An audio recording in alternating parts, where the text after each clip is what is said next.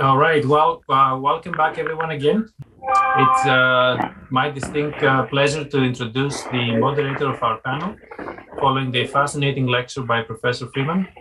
The panel will be moderated by Professor Stanley Chan, who is an Elmore Associate Professor in the Elmore Family School of Electrical and Computer Engineering, and also in the Department of Statistics at Purdue University.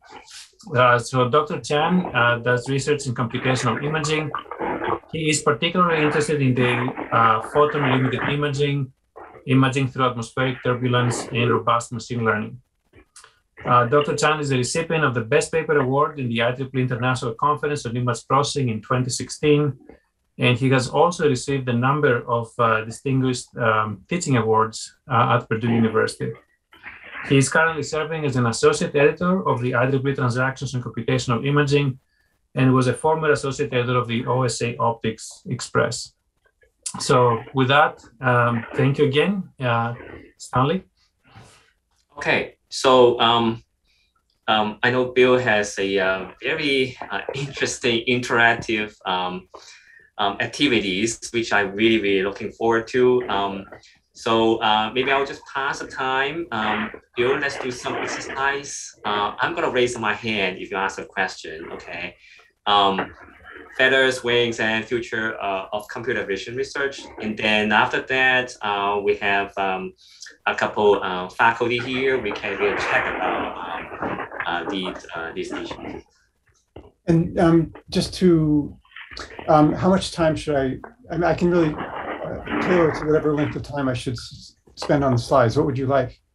Sure. How about 15 minutes? Okay, great, perfect. Okay, thanks. Hi again, and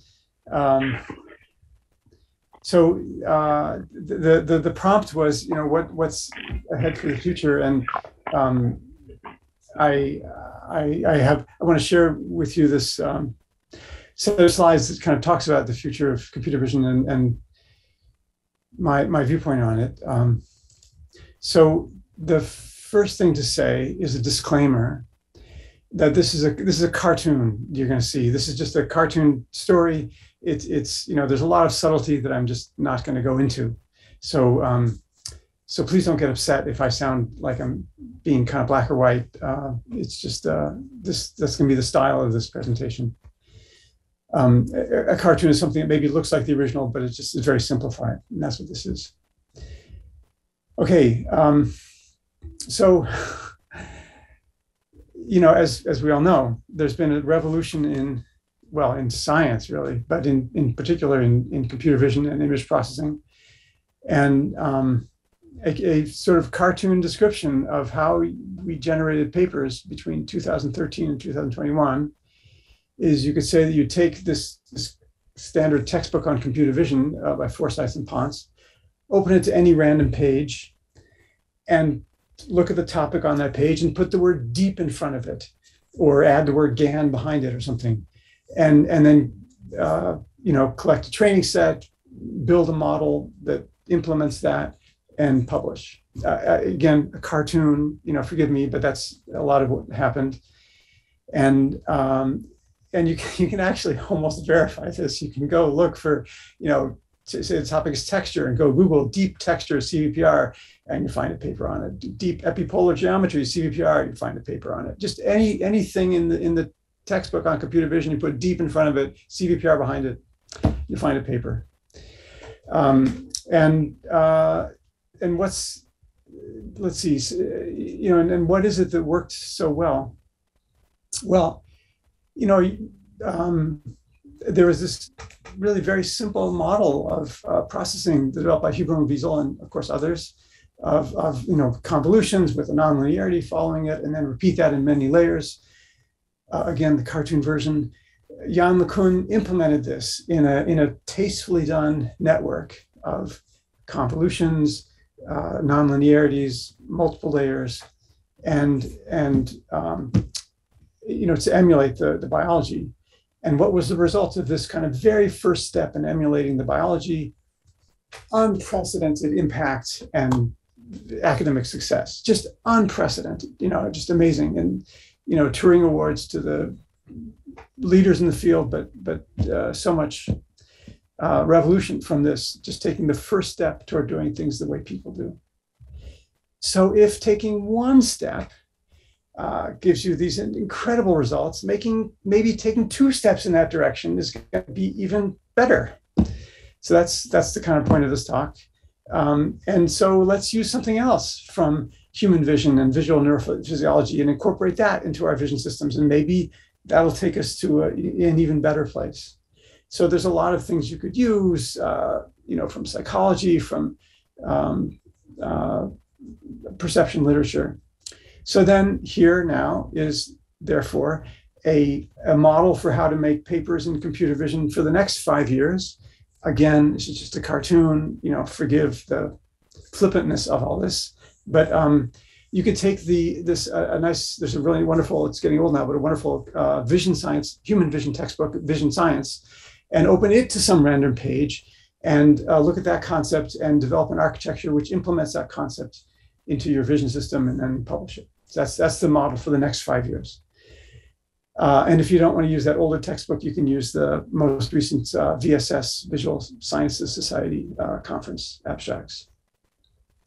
Okay, but there's one tweak, and that is there's a lot of kind of human and neurophysiology which may be idiosyncratic to biology. And my image for that is kind of related to flight. Like, of course, all birds fly and birds have wings, but they also have feathers. And it seems to me that, feathers are kind of idiosyncratic to the biology. I'm sure they're aerodynamically very important, but we've got a whole, aerospace industry built on winged, featherless flying machines. And so somehow we've got the sense that the wings are important and the feathers are kind of side effects of the biology. And so the game is, when you look at that human neurophysiology textbook, to decide what of these concepts are feathers and which ones are wings. Which ones are idiosyncratic aspects of the biology and which ones are really fundamental things. And just as a mnemonic to help us remember that, we note that if you take a human and add wings to them, you get a flying human. And if you take a human and add feathers to them, well, not so much.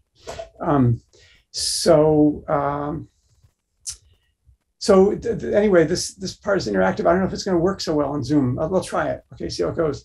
So here's a list of human psychology or neurophysiology features.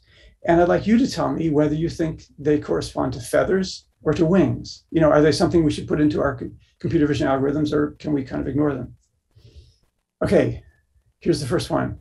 And I don't know how to do this, but you could, it's fine with me if you unmute, if you're allowed to. I don't really see the chat in my stream, so I'm not sure how I'll do that. But okay, first one is dorsal and ventral visual pathways. So the visual processing kind of breaks into 2 streams: a where system, and which handles motion and things, and a what system, which handles kind of static imagery. Any ideas whether this is feathers or wings? And how do I get feedback from the audience? So I can't hear anyone. Maybe you're not able to unmute yourselves. And I don't really see the chat when I'm presenting. So I could click a reaction button. Can you see the reaction here? I can, yes, I can see that. Okay, so how about we use green check to say this is wing, and then a red cross to say this is feather. Okay, good. So I see. If there's a green wing, so there's a feathers, and I see 2 votes. One green. Okay, it's a couple of greens, and green is wings. Okay, and then in the interest of time, I better just kind of go through some of this. So I think it's feathers. I'm not sure really that it's essential for vision. Of course, some people disagree with this, but I just think you can do it other ways. Okay, next one. Sorry. Explicit representation of border ownership. So here's a picture from a segmented image database. And if you look at all the horse pixels, it looks like this. This one, sorry, I'll run through this one because I really, in the interest of time.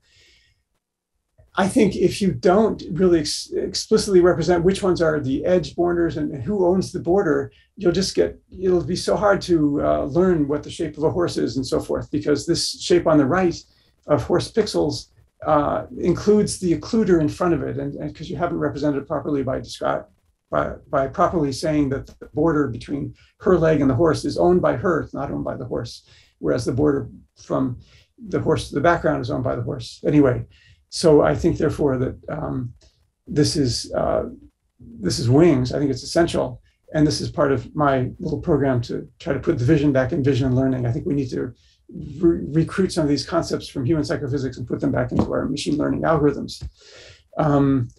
Actually, really, in the interest of time, I think I won't do the interactive version of this one because it's kind of hard for me to poll the people. But I'll go through these, and you should think, please, on your own. Think about the answer to this one: feathers or wings, contour completion. I think it's essential. This little video on the top left is a thing of a chair, and we could only get the correct contours if we really analyze the grouping properly. If you just look at motion alone, it just totally fails on this problem. And so I think that contour completion is an essential piece, which we're not really putting into our algorithms currently, as far as I can see. Foveation, we see the world in this really strange way where our fovea is high resolution, everything else is low resolution. Is that critical?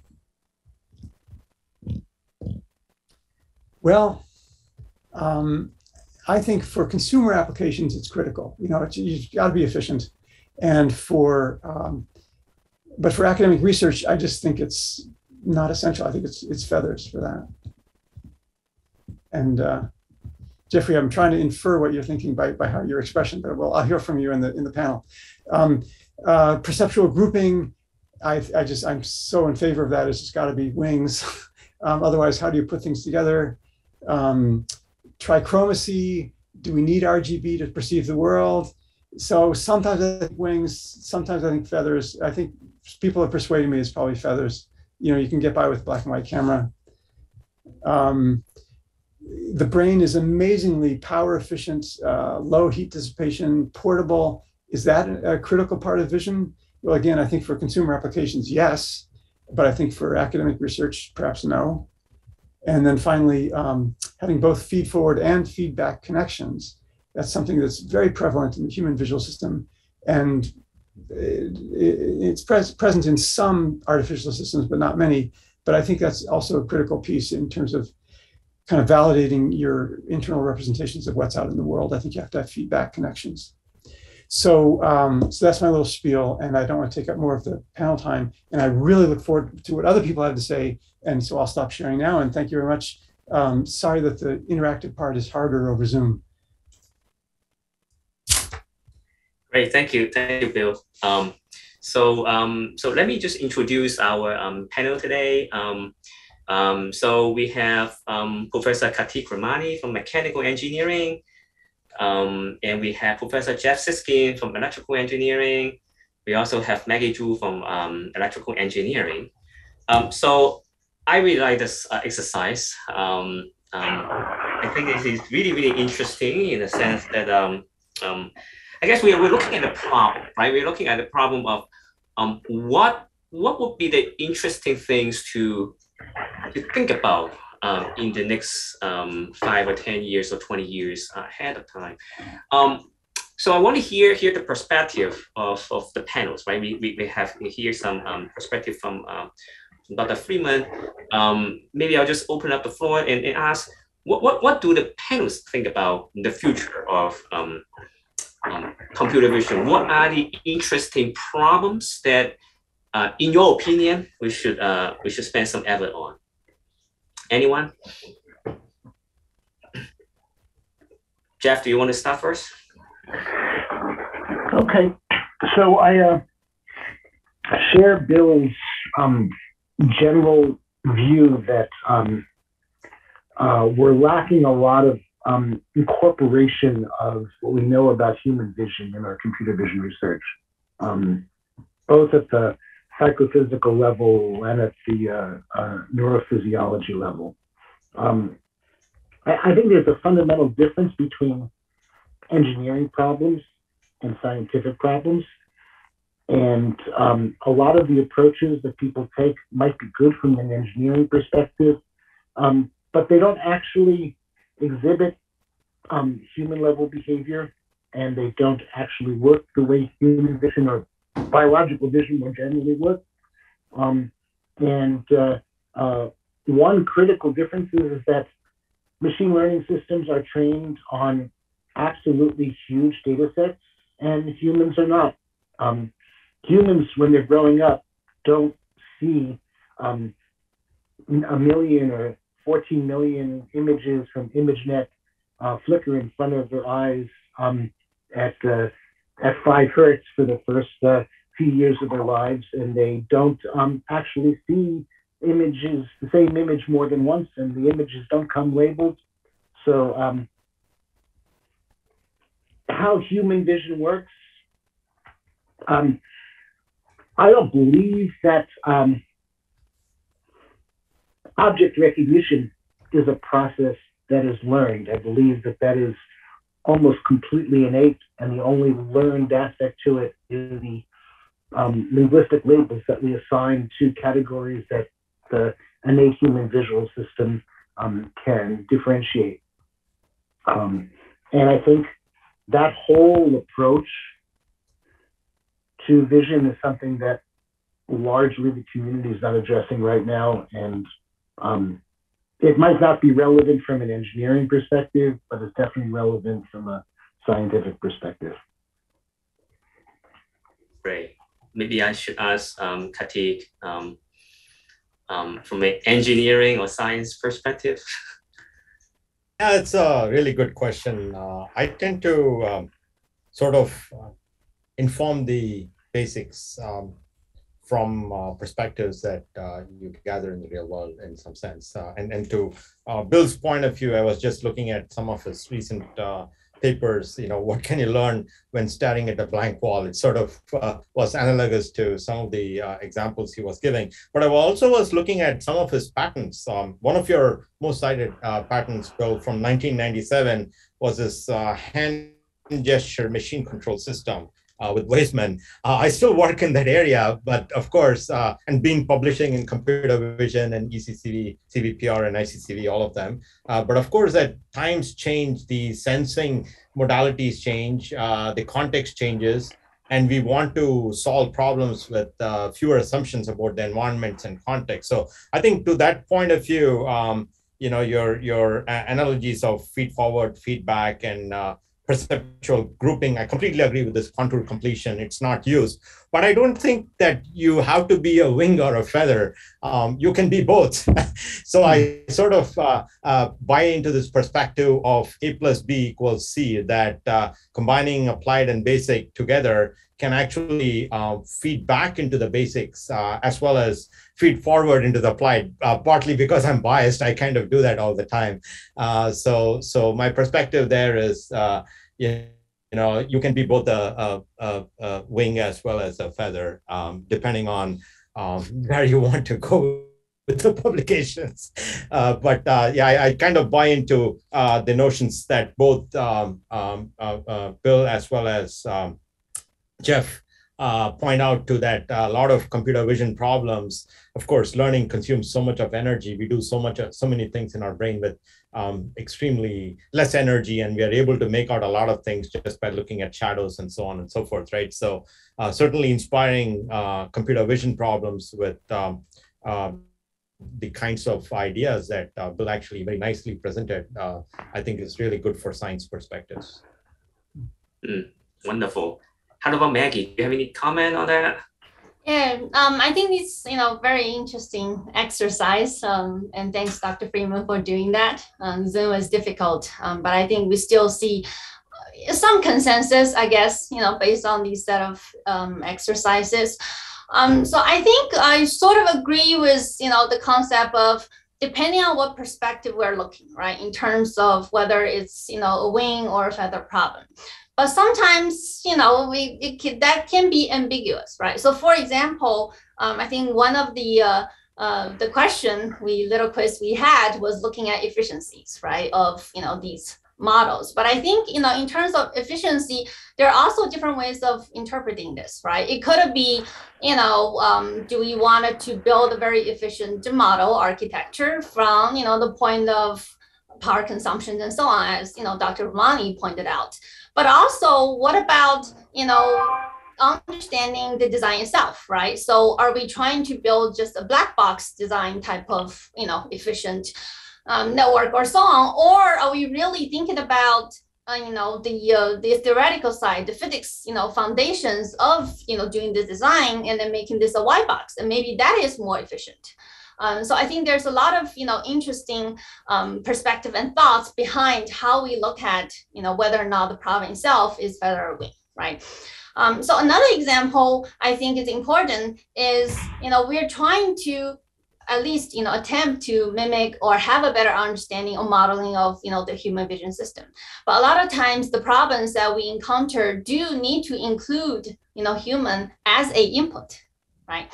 And then how do we do that by engaging the human, but also provide that level of autonomy to a lot of these practical problems. So these are all things I'm very interested. And I think these are kind of, I hope, the future direction of where we're going.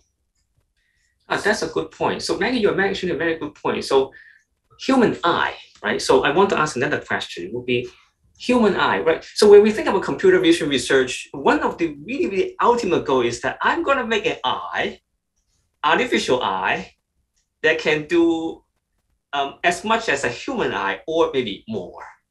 Should this be the goal of computer vision, or actually that should be something else, right? Should we ask the computer vision system to do something complementary to human, or do we want it to just replace human eyes? Well, I know there's a sort of domain specific, but I want to just hear comments from maybe Maggie and other folks here.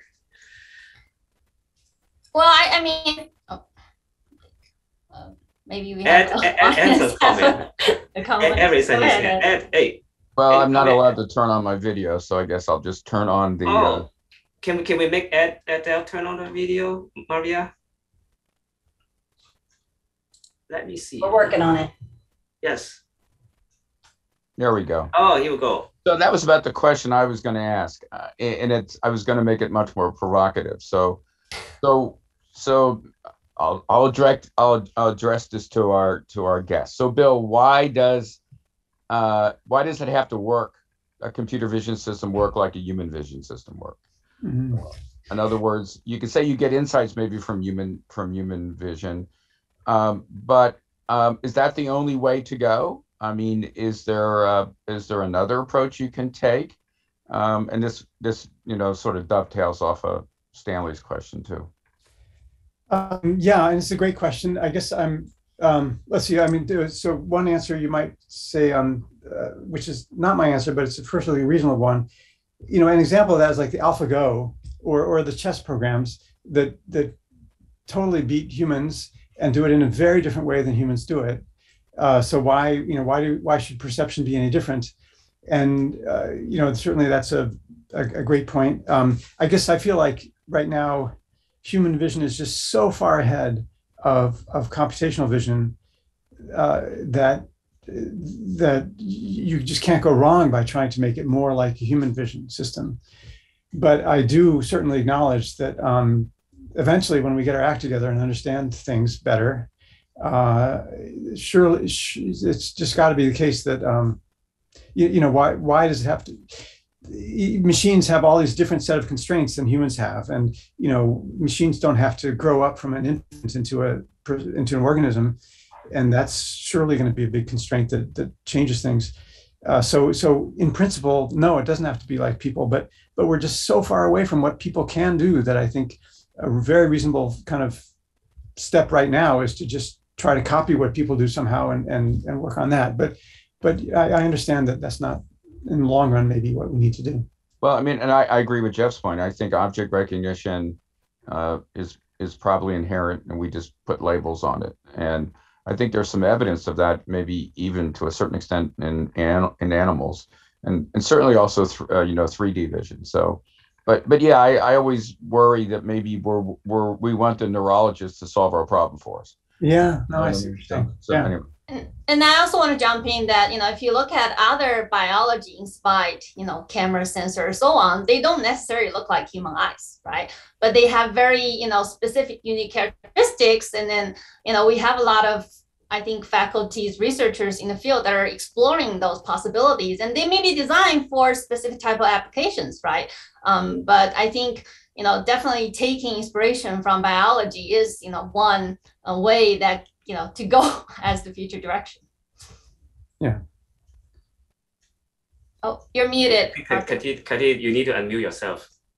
Yeah, I have a comment, to add on to Maggie's comment, and also a question to Bill. Is how we think about AI, right? Is it going to, how is it going to be used eventually, right? One is doing the science, but also how does the science get used? Is it going to extend humans, or is it going to relieve us of doing some work, or is it like a backup, or is it being designed to replace some of our things, right? So I think this complementarity of what we want to do with it has a lot to do in terms of how you might think about it. I don't know what your perspectives there are, everybody in the panel, but also Bill. Mm-hmm.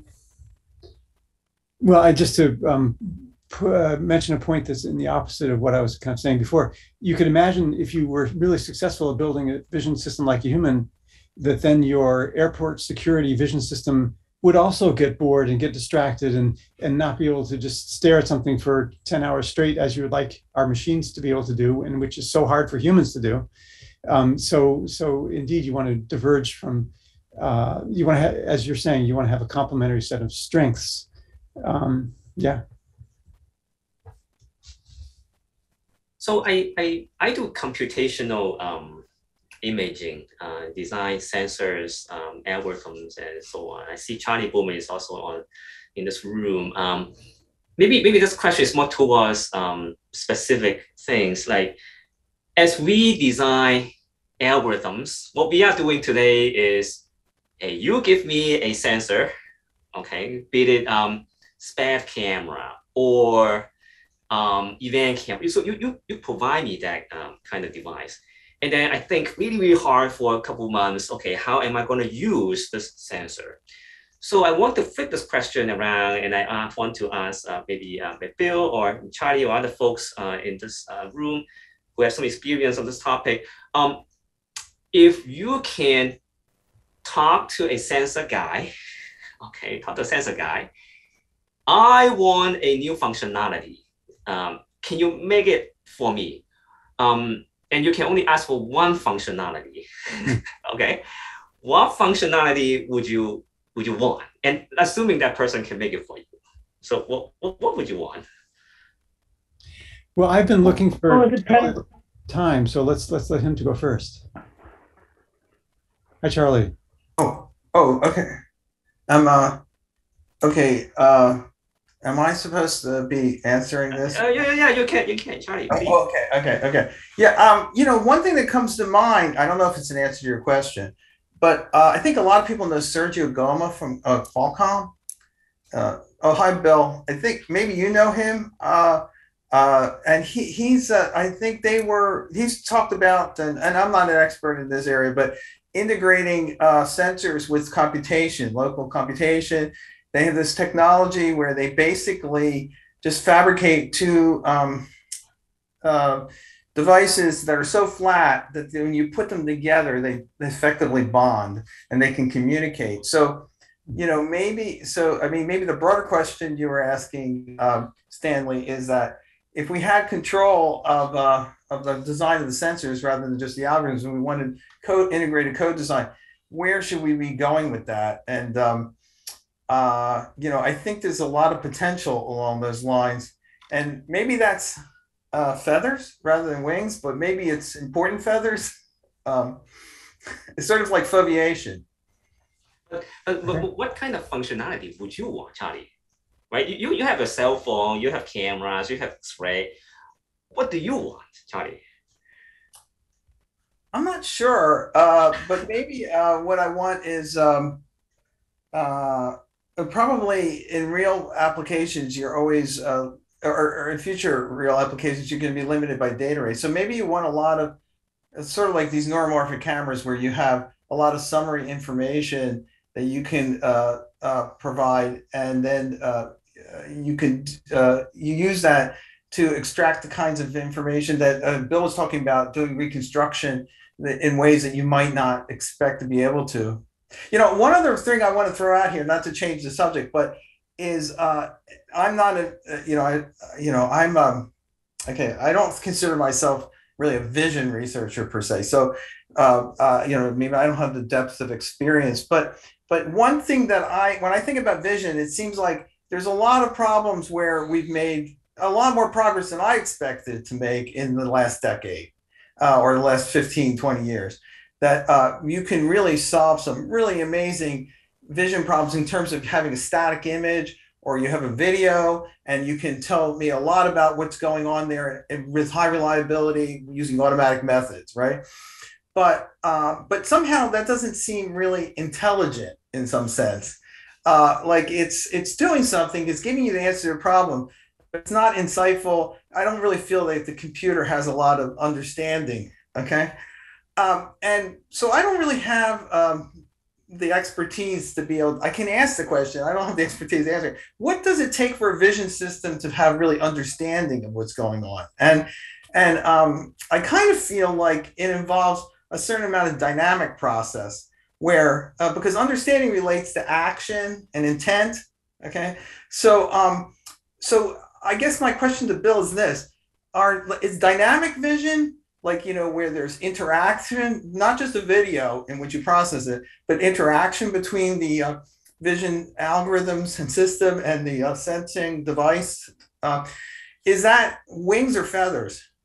Oh, that's a great question. Yeah. So, it's something I think a lot about. I love the simplicity of a passive system. You just set up your algorithm in front of a TV set and let it watch for a year, and then you come up with a good vision system. That would be really cool. But I talk about this with my friend Rich Sutton, who's big on reinforcement learning, and he thinks, no way, you can't do that. You've got to interact. You've got to poke and prod, and that's the only way you can learn how to see or understand the world. And that might be true. I'm sure it helps. I'm still somehow feeling like you could just do it by looking at all of YouTube, spend a year watching YouTube, and you can really understand a lot about the world. So anyway, I'm sure it helps to be interactive. So is it feathers or wings? I don't know. Maybe it's wings. It could be that you've just got to poke the world in order to understand the causal structure of the world, and so therefore maybe it's wings. I guess it's as a researcher, it's so much easier to compartmentalize everything if you don't have to build a robot in order to understand how to see. By the way, I just wanted to go back and answer Stanley's question. I would love to have a differentiator as in my sensor that comes back with a high dynamic range derivative of what's falling on the sensor. Obviously you can do it digitally, but you're at the mercy of your quantizer and signal to noise issues. And I should say, I have to credit that Jack Tumblin wrote a paper on why he wants a differentiating camera, and I thought that was just such a great idea. I want to credit Jack for that. And you can build a really nice analog differentiator. Okay. Yeah, doesn't have to be digital. So yeah. Okay. Yes. So talking about this dynamics, I wonder if Ed or Jeff, you have any comment on that? I think Charlie asked a very interesting question, right? So you want to understand not just from the static scene, you also have this dynamics that's involved in the scenario. And I know you guys, Ed and Jeff, you have been working a lot on this space. Any thoughts on that? Is it feather or wings from your perspective? Maybe Jeff? So, I don't know so much about feathers, but what people lose track of is that biological flight can do things that human aircraft or human designed aircraft can't do, and vice versa. So human designed aircraft can fly supersonically and birds cannot. But a bird, which has a flexible wing, a non-articulate or a complex articulated wing, can be at a high altitude. It could pull its wings in and it could enter ballistic motion phase, fall ballistically, and just at the right time, spread out its wings and attenuate its motion and catch a prey. That's something that human engineered aircraft are not able to do. And each is optimized for a different kind of functionality. The same thing holds true, getting back to your issue of sensors. There are sensing modalities that we can engineer that can do amazing things that the human eye can't even begin to do, like MRI and CAT scan and the like. No matter how much you try, a human staring at another human's body can't see inside the body, whereas ordinary, everyday medical imaging does that to very, very good purpose. So there are sensors that if I could have in my wildest dreams, if you could provide me, it would be great. Generally, if you can increase the spatial and temporal resolution, by several orders of magnitude of brain imaging, that would be amazing. If you could image directly the neurological activity, not indirectly through bulbs, that would be amazing engineering capability. And it would have nothing to do with computer vision, but it would be tremendous for neuroscience. I don't really have the answer to what kind of sensor I would want if I were trying to do computer vision. That's just a completely different question with a completely different range of possible answers that I haven't thought about very much.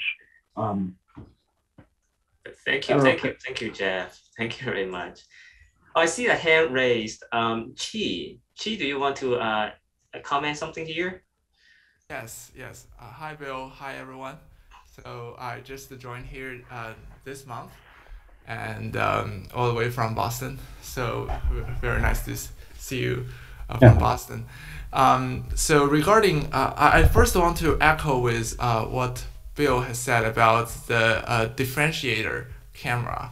So I was thinking maybe like building such kind of sensor that outputs the differentiation of images can be a combination of both the optics and the electronics. So if we are able to make the optical design such that the Poincare function obtained for the images follow certain kind of properties, maybe like it will be very easy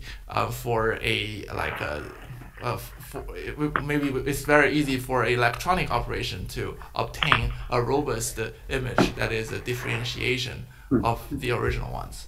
And so that leads to my imagination of a future camera. So I really hope that the optics side of the camera can be like can perform much more type of computation than what we currently can do.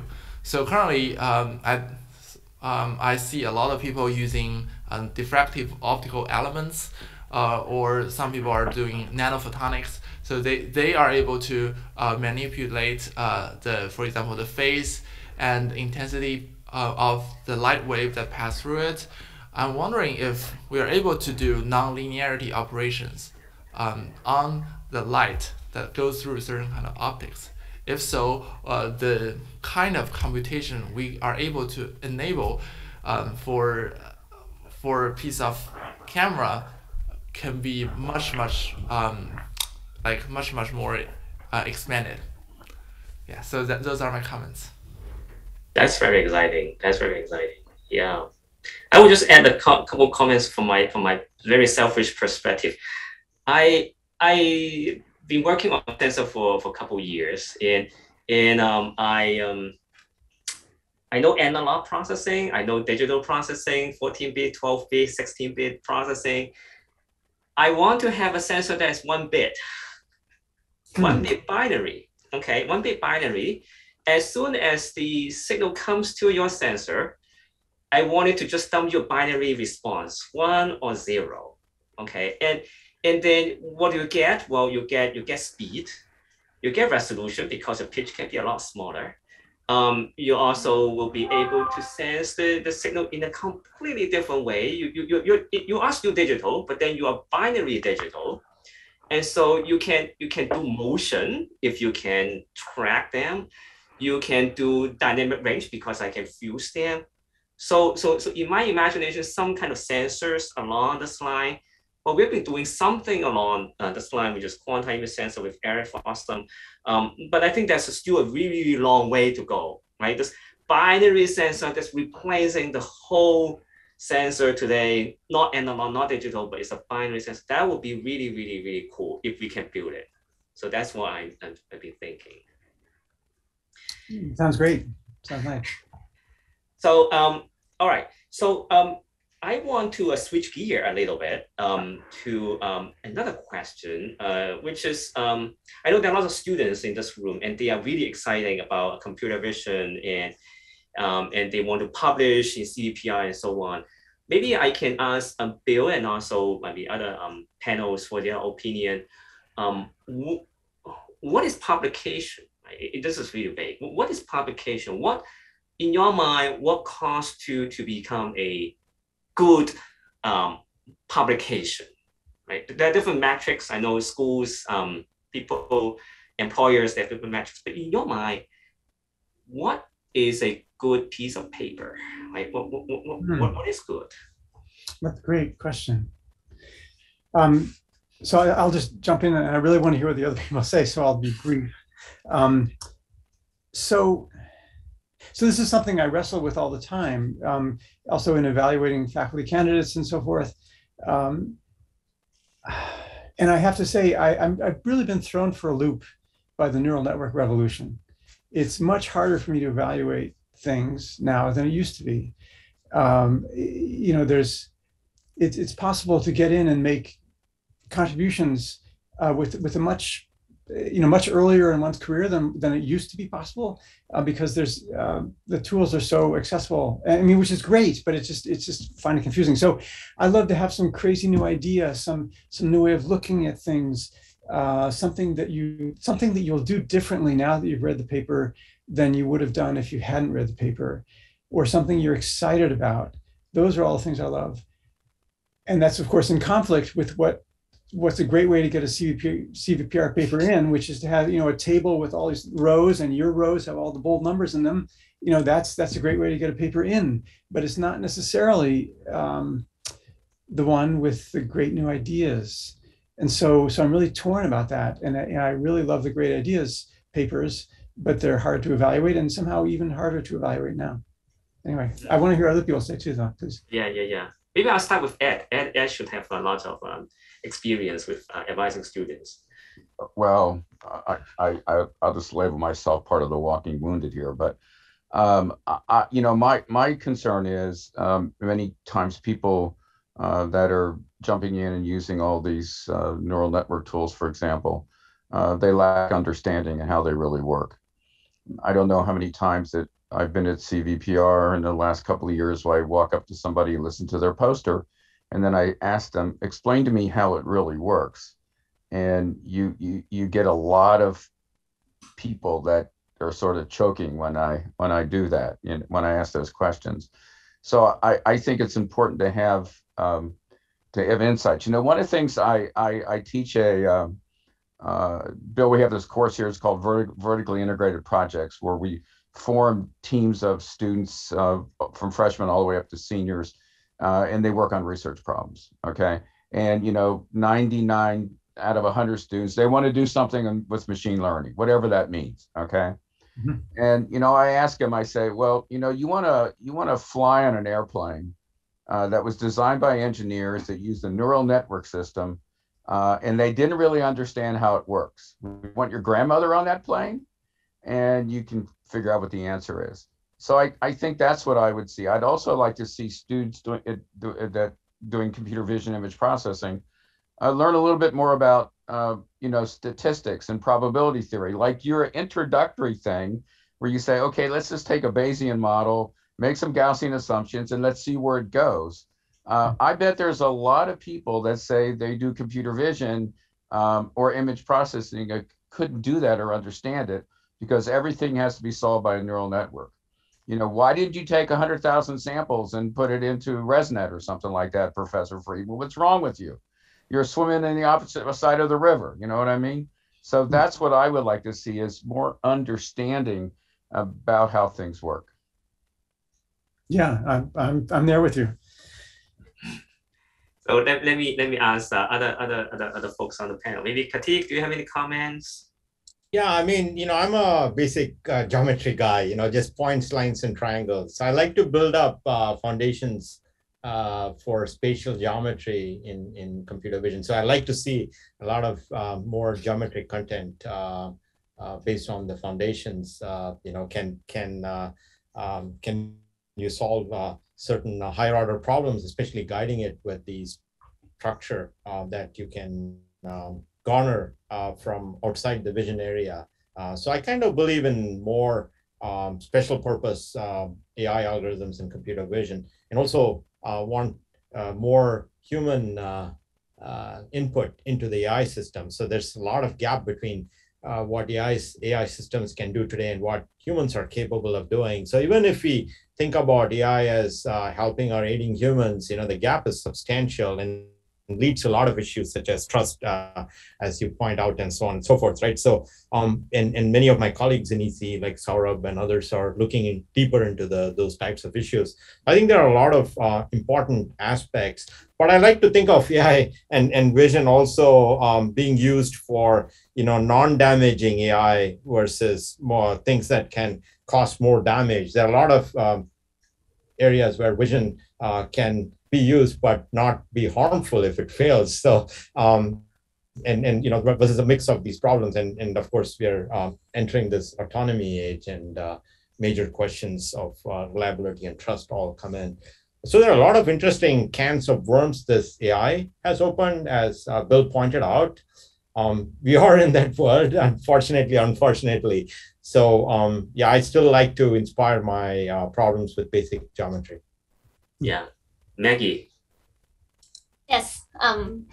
So I think there's another point sort of to bring to this discussion related to your original question of how do we advise students, right? Because we're sort of in this era, and then there is, I feel like, a larger environment in which, whether you are applying a job, you're applying a school, you're evaluating a candidate, it's about where you publish, how much you publish, and how reputable those publication venues are, right? And sometimes it becomes difficult to see the potential of the work. And then I don't know about those of you in the panel, in the audience, but I've had experience where we worked on something we feel is interesting, and then it's a little bit immature, but then yes, the reviewers agree it is interesting problem, and then it's something worth to explore. However, we're not seeing enough of these big tables with bold numbers. So I mean, I feel like it's a struggle, right? We want our student to be successful, and then a lot of them come in and say, hey, I want to be successful, I want to publish in CVPRs and all of that, and then how do I get there? So how do we advise them? I mean, how do we I don't know, influence change to cultivate a better environment for kind of educating the next generation of students, right? So we want them to understand how things work, right? They're going to be engineers, research scientists, so they're going to influence what comes next in the future. And that's more of like a question for me because I struggle with that too. That's actually a good question. It's actually a good question for us as faculty to think about, because we sort of on a different side of the river compared to students, right? Because students, they're really in a rush to graduate and to get jobs. They need those numbers. But on us, we sort of, okay, now if I have I have like a year gap, I can do a sabbatical. I can just work on something else. I think, Maggie, you're raising a really, really good point, and I can see the tension, but I don't have a solution. All I can do is just to encourage students to think big, But as it goes to the publication, we also got to face the reality to create big tables. I don't have a solution either. I'm not sure if it's a building culture already to this community because it's getting big, because it's getting competitive. I don't have a solution, but I can sort of just sympathize with all our students. Maybe I can hear more from our other faculties or Bill. Anything that we as faculty nowadays can do to help our students. On one hand, they want to get a job, I understand. But on the other hand, don't lose their great talents of just spending so much time on that table. What can we as faculty do to help our students? I think that's such a good question. I'll just jump in. I don't have an answer. I want to hear what other people say too. We have, as you say, we have so much more patience because of our different career stage than the students do. And so for us, for a paper to get rejected or even to get rejected twice, it's not the end of the world. There's paper deadlines coming all the time. Just, use the valuable feedback from the reviewers and make it better. But that's it's just very hard, I think, to be at an early stage in one's career and receive one or two rejections on a piece of work. And I don't know the solution to that. I mean, I try to tell people, the students, don't worry about it. Sometimes it goes from rejection to a best paper. It really can be, you just keep working at it. But it's a hard message to hear, I think. Do other people have? So what do other people do? Yeah, I wonder what other people think. Ed or maybe Charlie, any input on this? Yeah, I mean, I would just say my philosophy, I don't know if it's the best philosophy, okay? But I just try to ignore a lot of the hubbub. And I know it sounds kind of naive, but I try to do the right thing. Like, I try to just say, what is really important here? And if you have a paper rejected, take the feedback and try to incorporate it, try to look at it from the reviewer's point of view, and really try to keep focus on making a valuable contribution as opposed to hitting some specific goal. I mean, I feel like, particularly as the success of these fields in computer vision, image processing, computational imaging, has led to the participation of a lot of people. So I think that the communities tend to naturally create barriers to entry. So you have to know the secret handshake, and they pretend that the secret handshake is really important. But I believe many times the secret handshake's silly. It's just something they've created so that they could cull down the number of people they have to consider and reduce their competition. So I try to just really focus on doing valuable work that I think is important. And I try to have a small group of friends whose opinion I trust, and I ask them to give me honest feedback. And if they think what I'm doing is junk, they go, Charlie, we like you, but this isn't very interesting. So I move on. Okay. I have another question I want to ask, not to change the subject, but Bill, you have a really unique perspective because you've been in industry, really deeply embedded in industry, and it's related to the previous question, but also deeply embedded in academia. as an academic, I tend to think that academics have more silly bean counting, but I'm sure there's a lot of silly bean counting in industry too. Probably, because the grass is always a little greener on the other side. But I'm just curious, but there's another dynamic that's occurring in this space, which wasn't always true in the past, maybe for other fields, that in areas like machine learning, let's say specifically, there's an argument to be made that industry is ahead of academia. Okay, maybe others will disagree, but there's at least some people who believe that's true because, it's really core to their mission. There's a lot of resources, okay, the salaries are dramatically higher. Okay. So they attract really enormous talent. So, but, academics, we like to think that we're free thinking and the dark side of tenure and so forth. So do you have any perspective on that, on the relative balance between those, and also how we can better get synergy between those? Because maybe they have different things to bring to the table. Thanks. Sure. I'll be happy to comment on that. But then I want to put it on the stack that I want to ask other people to, how to protect students from the CVPR steamroller. But okay, on industry and academia, yeah, well, industry is exploring this notion that everything bigger is better, and still even more bigger is even more better.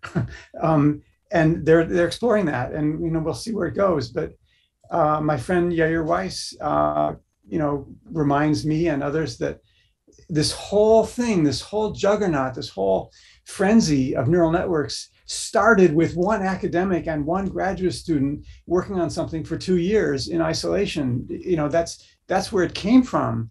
And surely the next big thing is also going to come from that kind of environment where,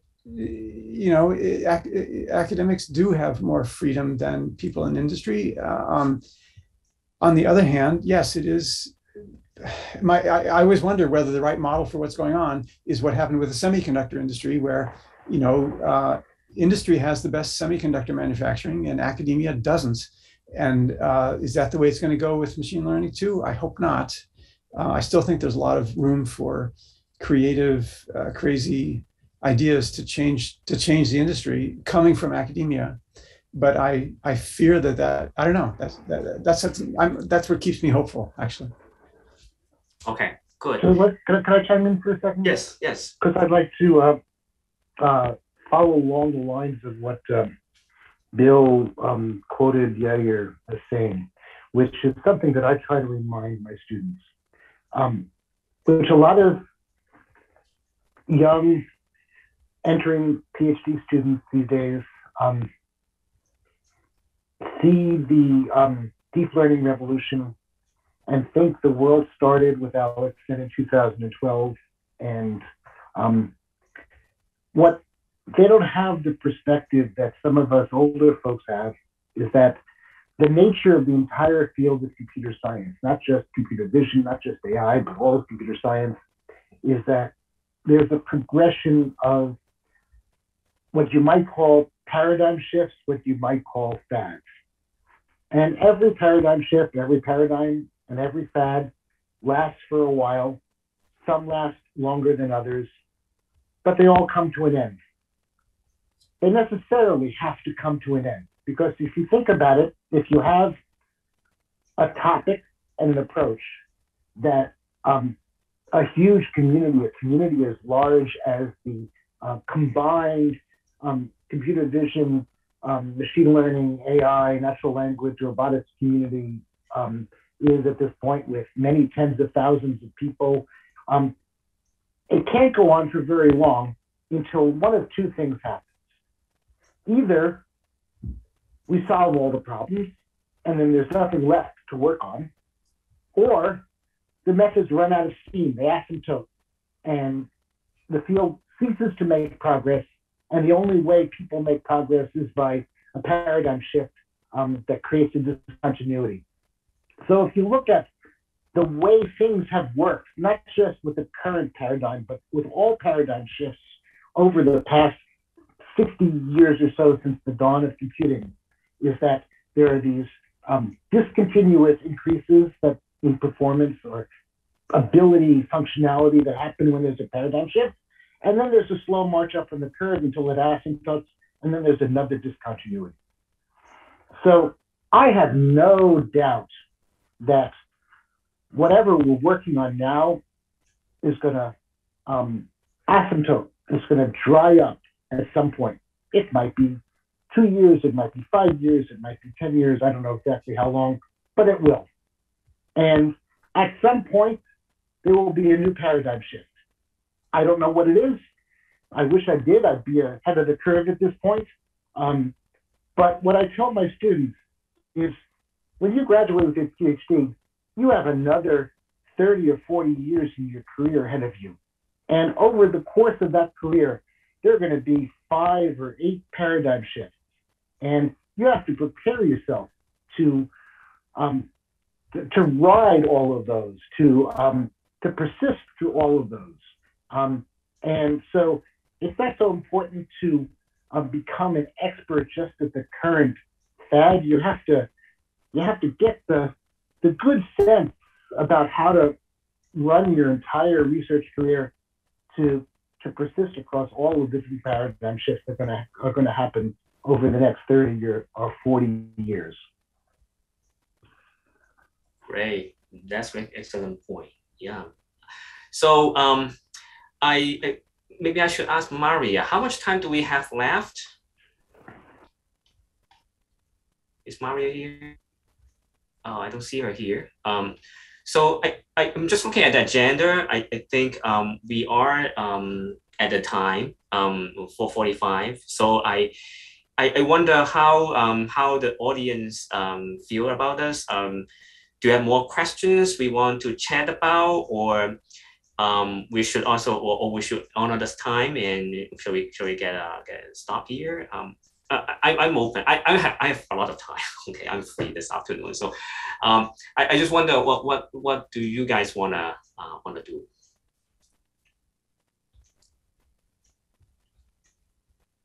Dr. Chan, I just need to I want to just let everybody know that we were actually at time. So Okay. Sorry to do that to you. I'm so sorry. Sure. No problem. Great session though. Thank you. No problem. Thank you, Maria, for monitoring this. But I guess so let me just say a couple words to conclude this panel. First of all, I really want to thank Bill for spending this afternoon with us. I think this is really stimulating. The talk is just so stimulating.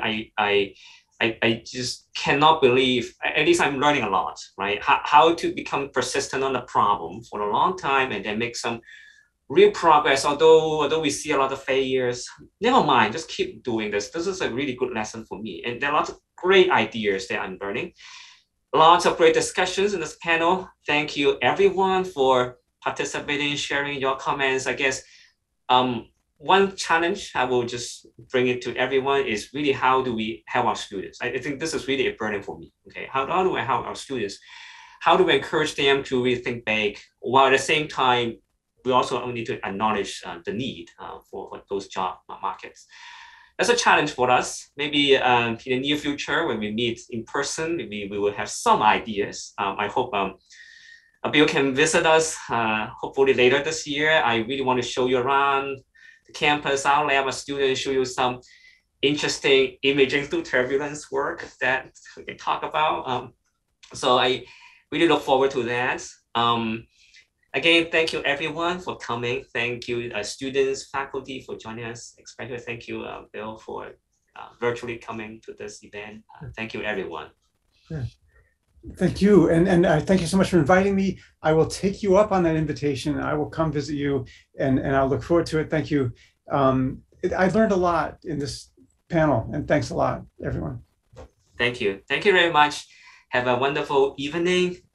Look forward to see everyone hopefully on campus very soon. Okay. Thank you. Bye. Thanks, Bill. We really appreciate it.